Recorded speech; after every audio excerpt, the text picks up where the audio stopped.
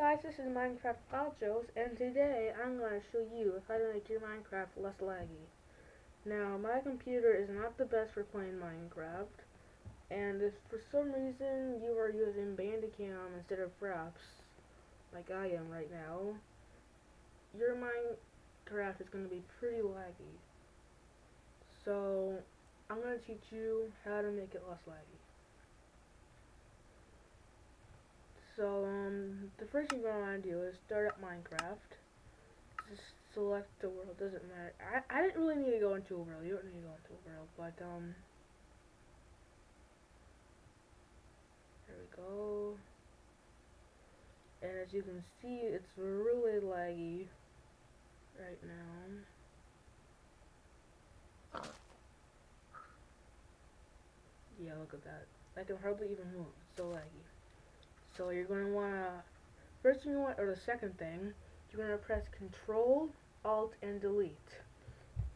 This will bring some like a different screen up, and then you're going to want to do Task Manager, Windows Task Manager, and something like this will pop up, and those are the applications that you're running. Right now, it's only Minecraft, so I don't have any other windows right now open.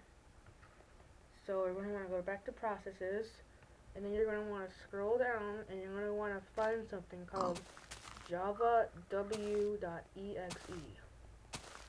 It should be pretty big memory. As you can see, it's highlighted right there. You're going to want to right click on it, go down to Set Priority, and select High. Then change priority, and you can close that Windows Task Manager, and you should be good. Now look how good my Minecraft is now. Like, it's still not like the best, but compared to what it was like a minute ago, it's really good.